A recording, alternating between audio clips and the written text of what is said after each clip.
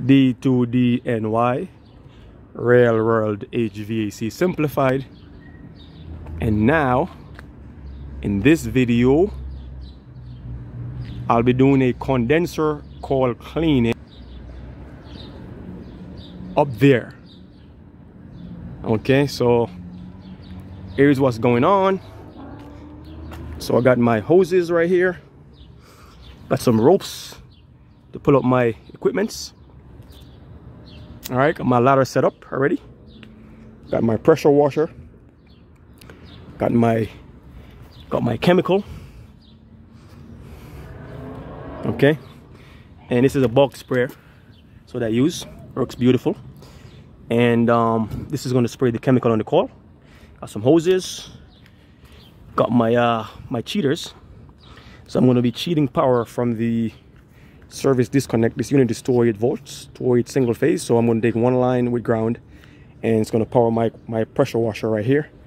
And I got my meter, because that's going to be able to test to make sure I'm getting 110 or 120, and I'm not getting sometimes you have a stinger leg, and then like one line to ground is like 200 volts, something weird like that, and it's going to fry your equipment. So always check.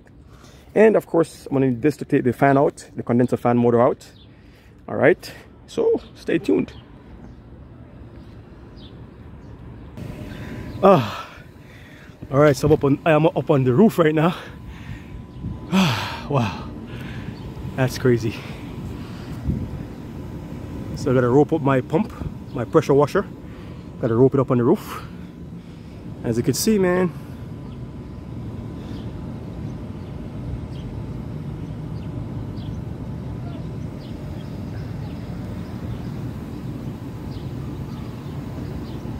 All right, so there it is.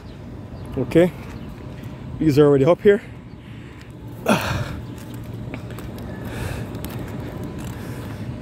It's gonna walk over. Here is the unit. It's cooling pretty nice. So there's the water coming out of it right here.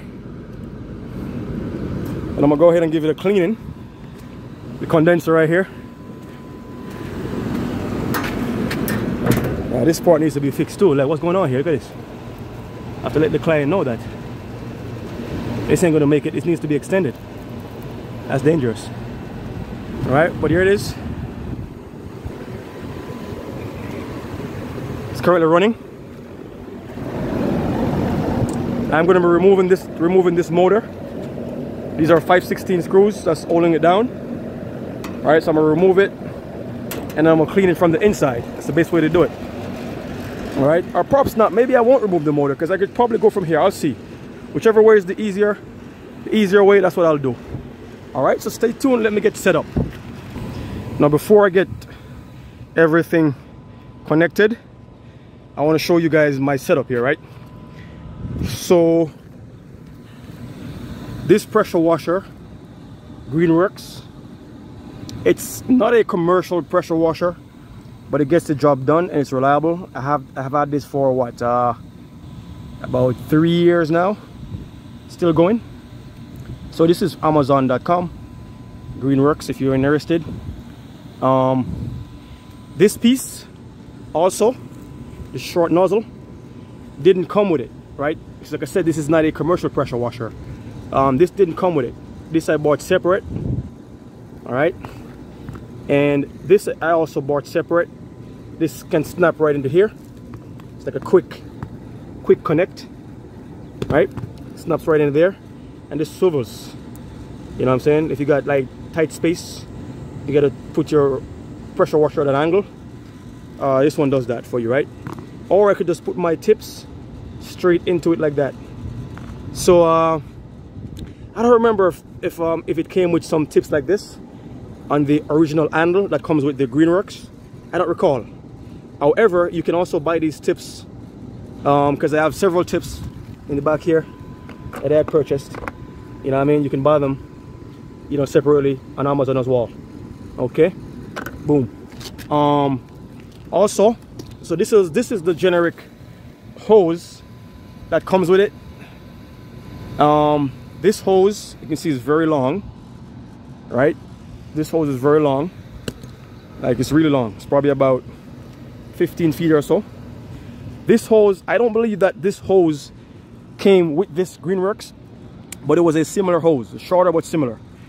And this piece is adapter, quick release adapter. I bought as well from Amazon. And this piece right here, the original handle that came with the Greenworks, would go in here. And then this part here goes in here like that, like so. You know what I'm saying? So the original Greenworks handle would fit right here. But I didn't want this. I wanted something like this, more of a commercial setting, commercial type. And so I bought this adapter that fits perfect. And like I said, all this is on Amazon in here. And so I can just use this quick release. All right. So yeah, if you like this setup, you know, give that a thumbs up in the like, give this video a like, and give it a like this setup in the comment section if you're a pro, or even do it yourself. This is a pretty cool pressure wash and it's reliable. All right. So yeah, I'm gonna go ahead and put everything together, set it up, and then I'm gonna come back with the hoses and everything hooked up to it, and then we're gonna go forward. But before I do that, I want you to go ahead and subscribe if you are not subscribed, and smash that bell icon, because when I upload videos like these, you get them right away, like right away, instantaneously. Now, if you really want to know, if you're a do-it-yourselfer, you're not a pro, if you really want to know why is it important to keep your coils clean, your condenser coils or your outdoor unit coils clean, and even though sometimes it looks clean, it doesn't mean it's actually clean, because in between the fins, these are very thin. They're very thin, and pollens and debris get caught in between.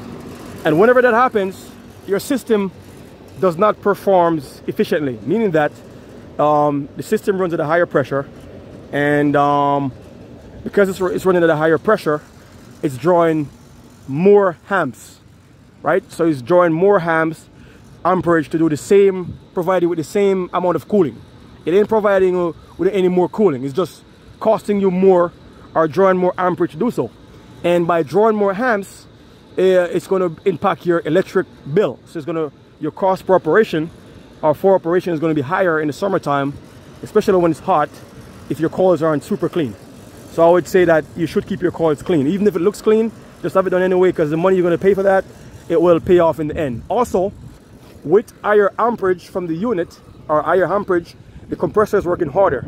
And that's going to be like, it's going to shorten, it's more wear and tear, and it's going to shorten the life of your compressor, and it's going to cost you lots and lots of money to replace your compressor, lots of headaches when it goes down in the middle of the summer.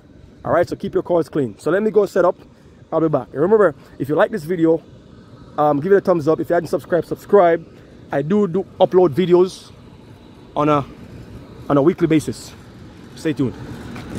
Now, one thing I want to point out, if you're going to clean your unit or clean your coil, whether it be the condenser coil / outdoor coil, or outdoor unit coil, you're going to turn your power off to the main disconnect off. Boom, that's off right now. So I just want to show you that, guys. All right. So you see, I have my cheaters, and I've already measured all 3 lines to ground, chassis ground, anywhere that's ground. This panel does not have a ground wire, which is, I don't know why not, because it should have a ground wire, but it doesn't have a ground wire. But you know, the chassis, the casing of the equipment is already grounded, right? So when I checked through to a ground, I was getting 120, as you could see. So I've checked all 3 lines to ground. So either one of these lines, L1, L2, L3, because it's a 3-phase unit, you could have used. So I just chose the one on the corner right here. I don't know if you can see. My cheaters is clamped onto that. All right, and this right here is literally pro level stuff, right? So I wouldn't recommend this for, if you're a do-it-yourselfer, don't even bother. Get an extension cord, run it downstairs, and plug it into the outlet. Once again, I repeat, if you're a do-it-yourselfer, this will kill you. All right, stay away from this. Don't do this. Only for pros. Pros, this is pros only. Do-it-yourselfer, if you're doing it yourself, run an extension cord, plug it downstairs in a what you call it, in an outlet. All right, to be safe. But I have this thing secured right here, secured. right? And you know, that's my outlet. It's ready to go. 120 volts power. All right, so just need my water right now. It's gonna go down and get my water hooked up. All right, so I'm pretty much set up here. Here is the nozzle I was telling you about. You see these swivels? It turns at an angle like that's 45 degrees. All right, it goes straight. Or if I don't need that, because this creates some more restrictions, so you get a little bit less performance at the tip once you're using this piece. So you know, I could just, if I'm just gonna do like a straight clean, right, and I don't need to have any angle to my work or my washing, I just unplug this like so. Just pop it, just pull this back. It's a quick release, pull that, and that comes right out like that. It's all quick release right here too, same thing. I said all this I picked up at Amazon, right? Boom, I love this thing. All right, so stay tuned. Okay, so apparently inside won't work. As you can see, that panel is off, so we're gonna have to go from the top. So I've already started removing these 5/16 screws. You know, it's just gonna happen. I'm removing the motor. I think I've got them all. Yeah, this thing lifts up. Just gotta make sure that you be careful you don't bend the blade in the process, because once this blade is out of alignment, it's done. You got to replace the blade. You can never re-straighten it, so you got to be careful of that when you lift it out. All right, just peel it back, you'll see. All right, so there you go. The motor is out, the sun is setting. All right, motor is out, coil is exposed. You can see from the inside you have access to all of it, all right, here it is. Okay, so now you just spray your chemicals and then you just pressure wash it from the inside out and from the outside in. All right, if you like this video, remember to give it a thumbs up.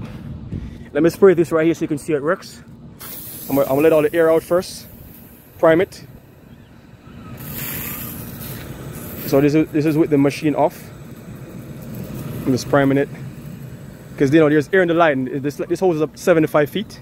So I want you to get all the air out, and then you just turn it on. It builds pressure.